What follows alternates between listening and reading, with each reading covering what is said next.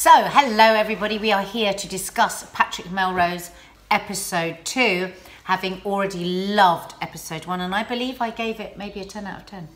Yeah, I don't know if we were scoring it, but we certainly loved it. I thought it was one of the best individual dramas, episodes of a drama I'd seen in a long time. Exactly, and I said the equivalent of an Oscar would have to be given to Benedict Cumberbatch. Right. And I thought rather cleverly, episode 2, which was a completely different prospect, set in 1967 at Patrick Melrose's father's gaff in France, virtually has nothing of Benedict Cumberbatch in it. And I think it made, if this is possible, and I've never come across this, you're leaning out a shot.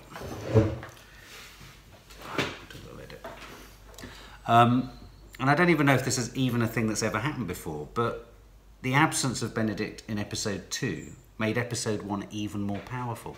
I know what you mean. It made me think about everything. It made me immediately want to see episode 1 again. It's a supremely clever series. Yeah. Brilliantly written. Oh my God. Because we know that he was raped from 5 years old by his father. So right from the very beginning of the episode, when you knew we were going to be seeing it from the child's perspective, I was just unnerved when I was just... Well, the whole thing had a hum running throughout. So uncomfortable to watch the whole...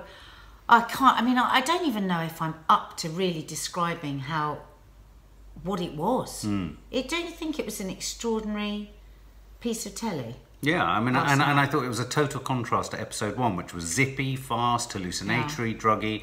This was, by contrast, so calm. Languid, almost. Languid. It had that balmy heat of the Mediterranean and the Provence or Tuscany, wherever it was set. And it had that sort of boredom that can creep into, obviously, a wealthy house and a wealthy family.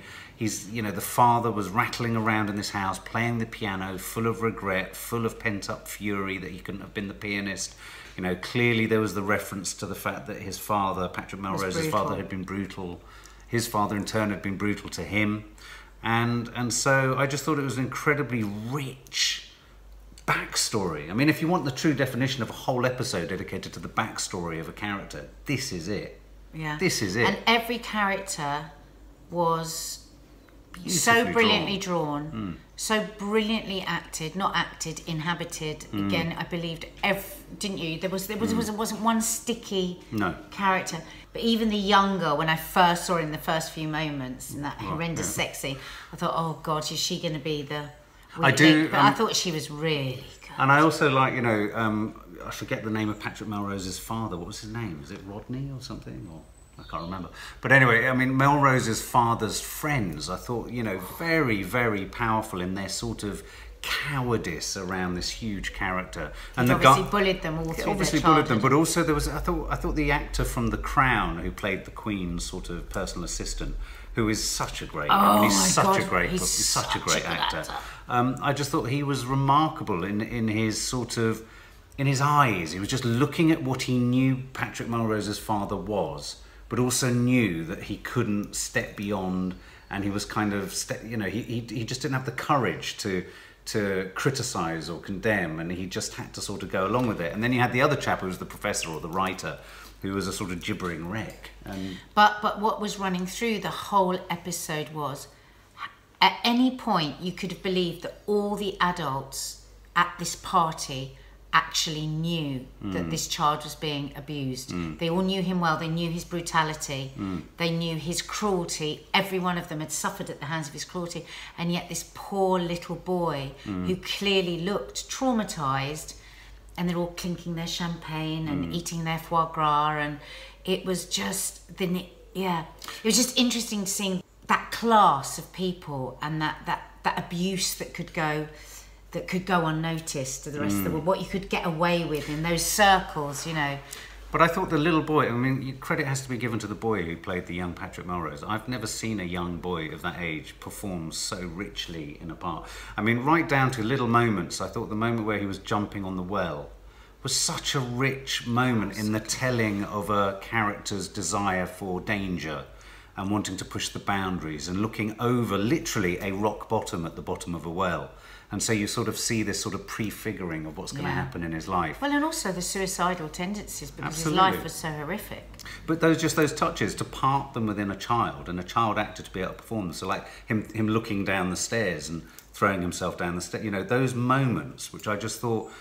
Which just told you so much about about Benedict Cumberbatch. And I think there are only 3 flash forwards to Benedict in cold turkey. Yeah. So this, in a strange way, this episode's presented as an enormous cold turkey flashback, and incredibly rich. What did you think of Jennifer Jason Leigh, his mum?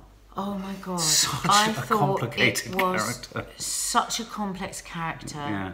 In the hands of a lesser actress, the whole thing would have fallen to pieces. I absolutely agree. I thought that she Gives me goosebumps thinking how she played it. She was petrifying in a whole different way to Patrick Melrose's father, who was obviously a cruel and brutal man.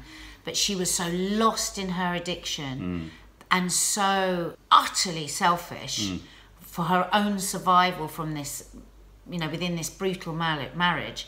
And you see the moments where she loves her son, but she is not going to step out of her little circle of safety that she'd made for herself, didn't she, with her drugs and with her denial and with her... But she was like she actually says at one point, I couldn't even imagine being in the same room with him. She was so terrified of him. And yet she went off. I believe that his character, his mother's character, knew full well that he was being sexually abused by his father. Well, I felt that. I felt the influence was there. But I thought she moved around the programme in an anaesthetised fug in such a brilliantly layered way. There was one scene that really, really stuck with me, and I felt increasingly anxious, and it was the scene in the Ferris wheel where she was just sat and they were waiting, and then the impatience of whatever narcotics or alcohol was running through her system was kicking in, and her her female friend was looking at her, and because you're right. And I hated her. Oh yes, I mean, she was fragile. She was abused herself. She was a battered wife, of course. She was controlled by this monster, this sadist. I mean, he's a sadist. There's no materials about it.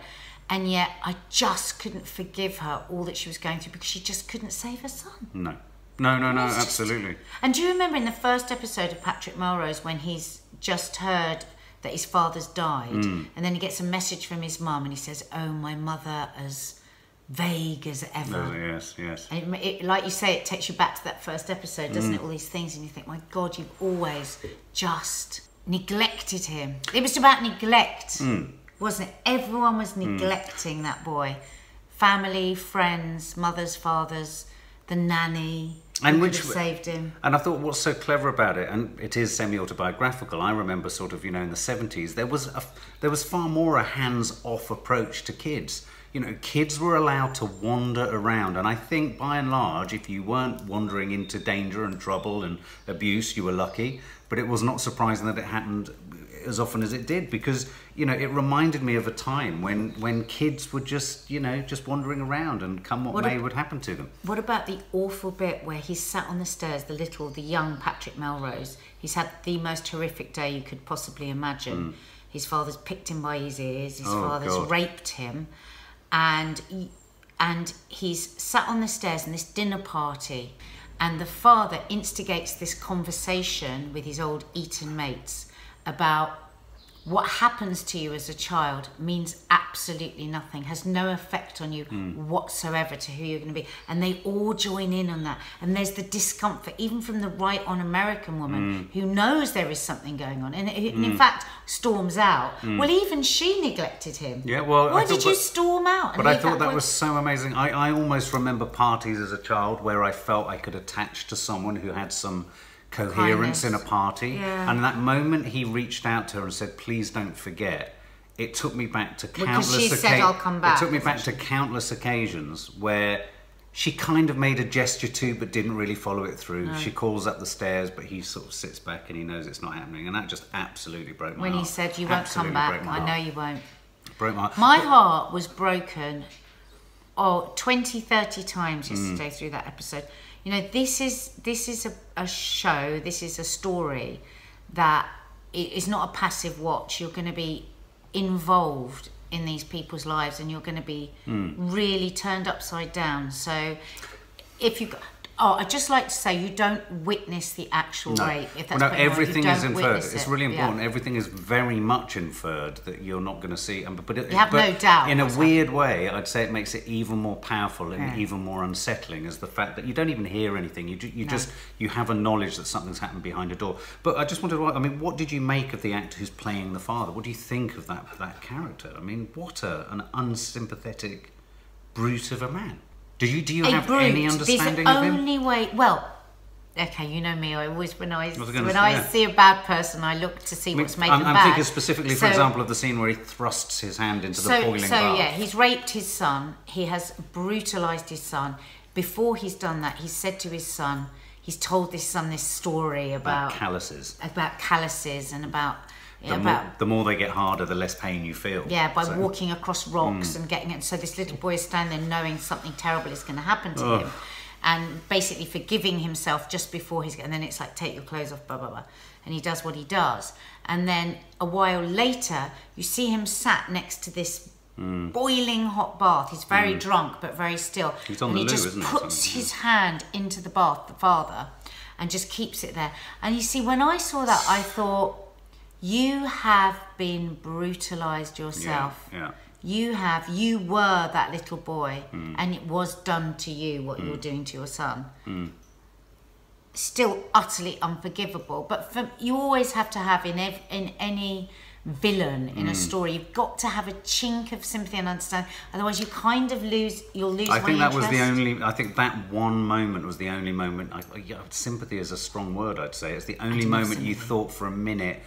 There's a cause and effect that's happened in this man's life. I'd say, for my summary of it, I'd say it was one of the sort of strangely tenderest portrayals of something awful happening in the early years of a person's life. And having met the older Patrick Melrose, it made me want to go back to Programme 1, scoop him up and hold him even more.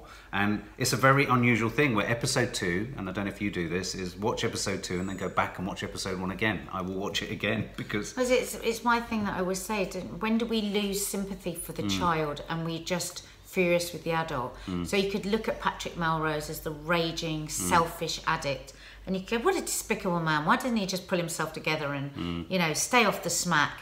And then you see the 5-year-old child when there was no sympathy for that child whatsoever. Which raises the whole question around addiction, because there's a lot of people who are of the opinion you're greedy, you're an addict, it's your fault, you're making decisions as an adult. And then you look at the conditions that they've gone through as a child and you think, well, I can kind of understand why you've got issues, and I can understand why you've got self-esteem and you've got trauma and you've got post-traumatic stress from being raped. So at what point does responsibility stop? At what point does responsibility start? It's such a tricky subject. The scene, which was a brilliant illustration of self-harming and how it works, was, he's standing at the top of the stairs. He's been raped an hour or so before by his father. His mother's just not done anything. And he's standing with a glass and he just breaks it into his hand and cuts his hand so it's pouring with blood. And then hurls himself down the stairs and you hear a scream. And the father just continues to put his tie on, doesn't he? Continues to get ready. And you think, that little boy was so traumatised that all he could do was cause himself terrible pain. So he cuts his... And that's what we see in episode 1, the constant putting the heroin into his arms. And I mean, my God, this is not an easy watch, this series. But I have to say, impeccably directed, impeccably shot. Faultless. Everything is faultlessly acted. The only thing that I would say is a real negative, apart from obviously the experience that the boy goes through, is it's completely put me off Figs. And we love Figs. I love Figs. But if you haven't watched it, you'll understand when you do. And if you have watched it, you know exactly what we mean. No. It's not for the faint-hearted, this series. Be warned.